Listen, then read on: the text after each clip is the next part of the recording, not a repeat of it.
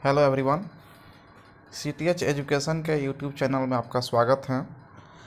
आज का टॉपिक है ट्रांसलेटर।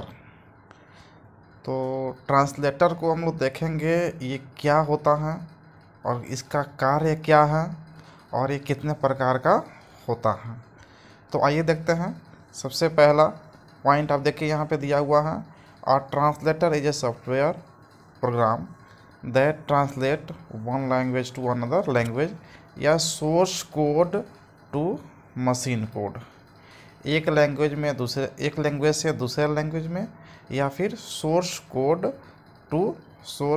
टू मशीन कोड में ट्रांसलेट करता है। तो सोर्स कोड आपका क्या हो सकता है? आपका हाई लेवल लैंग्वेज हो सकता है या मिडिल लेवल लैंग्वेज हो सकता है। Machine code always low level language होता है, क्योंकि हमारा मशीन लो लैंग्वेज को समझता है, और लो लैंग्वेज क्या होता है? 0 और 1 होता है। तो उम्मीद है कि आप लोगों को समझ में आ रहा होगा। पहला पॉइंट समझ में आ गया होगा कि ये ट्रांसलेटर एक सॉफ्टवेयर है या प्रोग्राम है जो एक लैंग्वेज को दूसरे लैंग्वेज में ट्रांसलेट करता है, या फिर सोर्स कोड को मशीन कोड में ट्रांसलेट करता है। सेकेंड पॉइंट में है, ए translator is a converter that convert one language program to another language program. Same point कह रहा है, ट्रांसलेटर क्या है? एक कन्वर्टर है जो एक लैंग्वेज प्रोग्राम को दूसरे लैंग्वेज प्रोग्राम में कन्वर्ट कर देता है, और वो लैंग्वेज हमारा जो है ना, जो मिलेगा उसे, वो होगा सोर्स, और जिसमें उसे कन्वर्ट करना है वो होगा हमारा टारगेट। इसीलिए जो source code and target code कहा जा रहा है। दोनों पॉइंट को एक बार फिर से मैं बोल देता हूँ।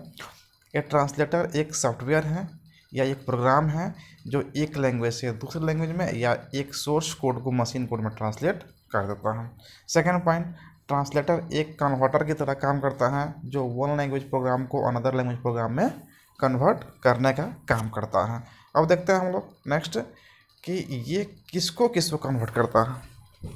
तो सोर्स कोड आपका जो भी है, देखिए यहाँ पे source code high level language, middle level language या असेंबली लेवल लैंग्वेज। तो ये दो तो सेम है। आपका मिडिल लेवल लैंग्वेज को ही असेंबली लैंग्वेज कहा जाता है। सोर्स कोड के बारे में मैंने बताया कि सोर्स कोड आपका मिडिल लेवल लैंग्वेज हो सकता है या फिर हाई लेवल लैंग्वेज हो सकता है, लेकिन मशीन कोड ऑलवेज जो है ना, लो लेवल लैंग्वेज होता है, क्योंकि मशीन सिर्फ लो लेवल लैंग्वेज को ही समझता है, 0 1। उसी को यहाँ पे लिखा गया है target code, low level, machine language या binary language.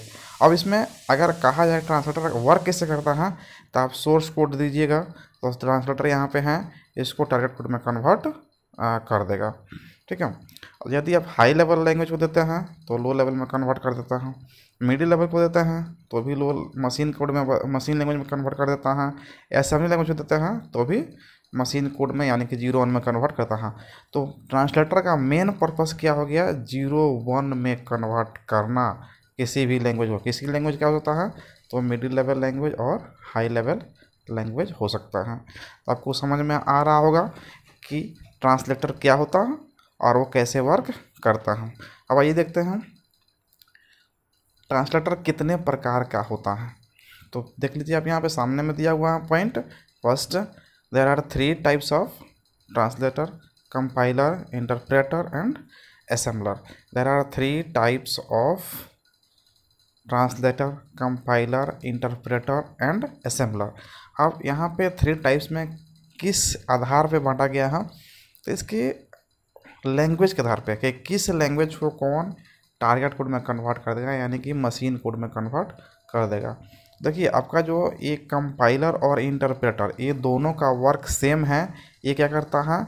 High level language को लो लेवल लैंग्वेज में कन्वर्ट कर देता है, लेकिन मशीन लैंग्वेज डिफरेंटली काम करता है। क्या करता है? मिडिल लेवल लैंग्वेज को लो लेवल में कन्वर्ट करता है। देखिए कंपाइलर और इंटरप्रेटर हाई लेवल लैंग्वेज को लो लेवल में कन्वर्ट करता है।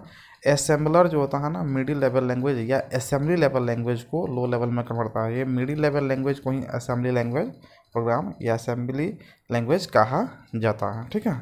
अब देखिए यहाँ पे मेन क्वेश्चन क्या आता है कि आपका कंपाइलर और इंटरप्रेटर दोनों तो सेम काम करता है, हाई लेवल लैंग्वेज को लो लेवल में कन्वर्ट करता है। तो इसमें डिफरेंस पूछा जाता है, बार बार जो है ना क्वेश्चन में डिफरेंस कर दिया जाता है। डिफरेंस से पहले हम लोग देख लेते हैं कि कंपाइलर क्या होता है। कंपाइलर का डिफिनेशन भी पूछा जा सकता है। देखिए, अ कंपाइलर इज ए प्रोग्राम और software that convert high level language to low level language. Compiler क्या होता है? एक प्रोग्राम है या सॉफ्टवेयर है जो हाई लेवल लैंग्वेज को लो लेवल में कन्वर्ट कर देता है। It scan whole programme eight once and generate executable code. Executable code का मतलब क्या हो गया? 0 एंड 1, यानी कि मशीन कोड। तो ये क्या करता है कि जितने भी इसके प्रोग्राम मिलता है स्कैन करने के लिए, वो टोटल को एक ही बार में स्कैन करता है और 0-1 में कन्वर्ट कर देता है। और it is a translator programme. चूँकि ये ट्रांसलेटर प्रोग्राम है इसलिए कहा था it is a translator programme. Compiler का फिर से मैं रिपीट कर देता हूँ। कंपाइलर एक सॉफ्टवेयर है या प्रोग्राम है जो हाई लेवल लैंग्वेज को लो लेवल में कन्वर्ट कर देता है। ठीक है ना, हाई लेवल लैंग्वेज को लो लेवल में कन्वर्ट कर देता है। ठीक है। सेकेंड पॉइंट, ये होल प्रोग्राम को एक ही बार में स्कैन कर लेता है और executable code generate 0-1 code generate कर देता है, और यह एक ट्रांसलेटर प्रोग्राम है। नेक्स्ट आइए देखते हैं हम लोग इंटरप्रेटर भी एक सॉफ्टवेयर है या प्रोग्राम है जो हाई लेवल लैंग्वेज को लो लेवल में कन्वर्ट करता है। अभी हम लोग देखें कि इंटरप्रेटर और कंपाइलर दोनों सेम काम करता है। डिफरेंस इसमें मेन जो डिफरेंस है वो it scans A program line by line and generate executable code. ये जो है ना लाइन बाय लाइन जो है ना कोड को जनरेट करता है। कंपाइलर और इंटरप्रेटर में देखिए difference, main difference, compiler whole programme को एक बार में स्कैन कर देता है टोटल प्रोग्राम को और इसको 0-1 में कन्वर्ट कर देगा। ठीक है। लेकिन इंटरप्रेटर ऐसा नहीं करता है, एक लाइन को स्कैन करेगा, एक लाइन को स्कैन किया, इसको 0-1 में कन्वर्ट कर दिया, फिर नेक्स्ट लाइन को फिर 0-1 में कन्वर्ट किया, फिर नेक्स्ट लाइन फिर 0-1, फिर नेक्स्ट लाइन तो 0-1, यानी कि ये क्या होता है? स्लो प्रोसेस हो गया। ये लाइन बाय लाइन को स्कैन करता है और 0-1 कोड में कन्वर्ट करता है। और लास्ट पॉइंट है it is a translator programme. चलिए नेक्स्ट हमारा है असेंबलर। असेंबलर क्या है? ये दोनों से डिफरेंट है। ये क्या है कि N assembler is a software और programme that convert middle level language to low level language. Middle level language याद रखेंगे, मिडिल लेवल लैंग्वेज को ही असेंबली लैंग्वेज कहा जाता है। Assembly language program middle level language को ही कहा जाता है और इसमें कोडिंग का यूज हम करते हैं। नेक्स्ट पॉइंट है it is a translator programme. तो आप देख लिया, अभी हम लोग देखें क्या ट्रांसलेटर एक लैंग्वेज को दूसरे लैंग्वेज में कन्वर्ट करता है। ये 3 प्रकार का होता है। फर्स्ट में हो गया compiler, second interpreter and third हो गया आपका असेंबलर। ठीक है। तो कंपाइलर एक लैंग्वेज को दूसरे लैंग्वेज में कन्वर्ट कर देता है, कंपाइलर हाई लेवल को लो लेवल में कन्वर्ट करता है, इंटरप्रेटर हाई लेवल को लो लेवल में, और असेंबलर मिडिल लेवल लैंग्वेज को लो लेवल में कन्वर्ट कर देता है। ठीक है। तो ये हम लोग देख चुके हैं। अब एक मेन जो है इम्पोर्टेंट इसमें जो क्वेश्चन किया जाता है, difference between compiler and interpreter, इसे ध्यान से देखेंगे, दोनों का डिफिनेशन इसी में छुपा हुआ है। देखिए हम लोग शुरू करते हैं कंपाइलर एंड इंटरप्रेटर। कंपाइलर के बारे में हम लोग पहले से जानते हैं कि ये क्या है, ये होल प्रोग्राम को एक ही बार में स्कैन करता है और कोड 0-1 में कन्वर्ट कर देता है, जबकि interpreter line by line scan करता है। ये दूसरा पॉइंट दोनों में सेम है, ये हाई लेवल लैंग्वेज को लो लेवल में और ये भी हाई लेवल लैंग्वेज को लो लेवल में कन्वर्ट करता है। थर्ड पॉइंट, क्योंकि ये जो होता है ना कंपाइलर, ये होल प्रोग्राम को एक ही बार में स्कैन कर लेता है, तो ओबियसली इसमें टाइम क्या होगा? कम लगेगा, और ये लाइन बाय लाइन काम करता है तो इसमें टाइम ज़्यादा लगेगा। वही पॉइंट लिखा हुआ है यहाँ पे, इट टेक्स लेस टाइम और इट टेक्स मोर टाइम। अब ओबियसली ये ज़्यादा समय ले रहा है, ये कम समय ले रहा है, तो कोई भी काम आप करते हैं यदि आपको ज़्यादा समय लग रहा है, इसका मतलब आपके पास जो है ना आपका एक्यूरेसी बहुत अच्छा होगा। तो यहाँ पे ये तो दोनों सॉफ्टवेयर हैं।